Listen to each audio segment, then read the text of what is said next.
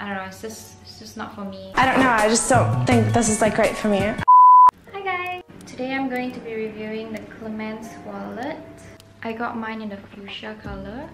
I've had this wallet for about 7 months now. Well, what I really like about this wallet is how thin it is. I don't know if you can see, but let me just tell you the measurements. So for the Clemence wallet, it is 20 cm by 9 cm by 2 cm. Okay, so it's really thin. So I'm gonna show you how it looks like on the inside. Okay, so on each side you have 4 card slots. Okay, 1, 2, 3. Okay, and then behind that you also have another compartment over here, so you can put whatever you want. You can put more cards over there. And on the opposite is the same 4 card slots with another compartment at the back. So it can actually hold quite a lot of items. So on the inside you can see there's a monogram print on both sides. So okay, so this is where you can put your coins. I'll show you.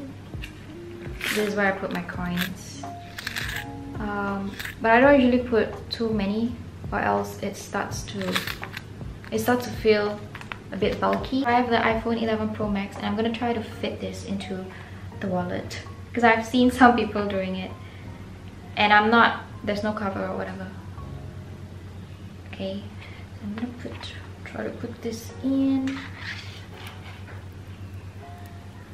Oh, okay, I'm gonna try to zip it up. It worked! But in order to do this, you can't use the phone cover or else it will definitely not go in.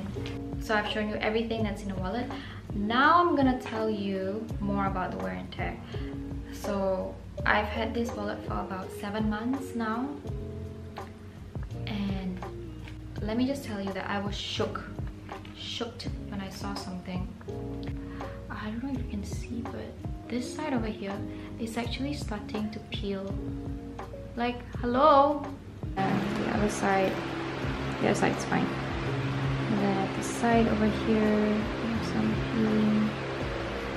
And over here, also some peeling. On this side.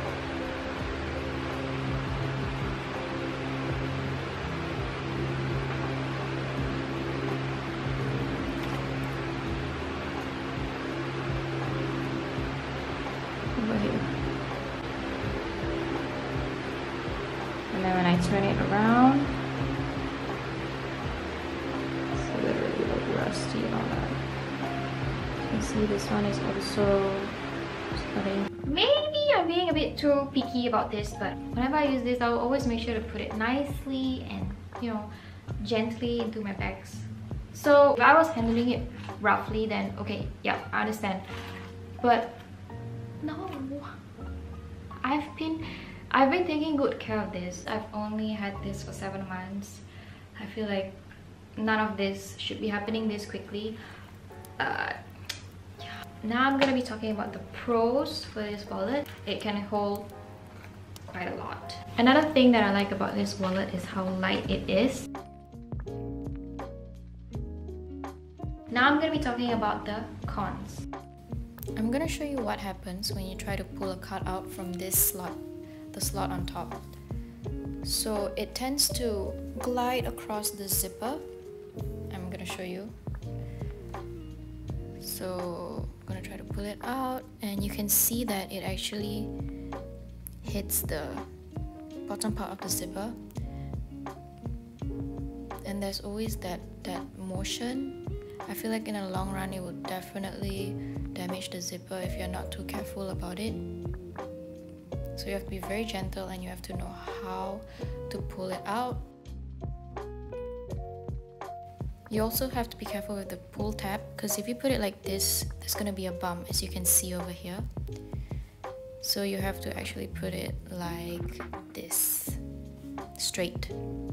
Sadly, I kind of regret buying this. I realized that I should have gotten a smaller wallet instead because I'm petite.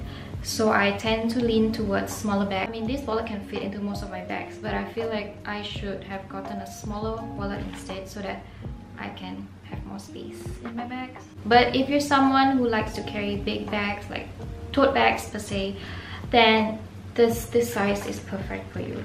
I don't know, it's just not for me. I don't know, I just don't think this is like great for me. I hope that this has been helpful for those who are considering to get this wallet. Thank you for watching. I'll see you soon. Bye!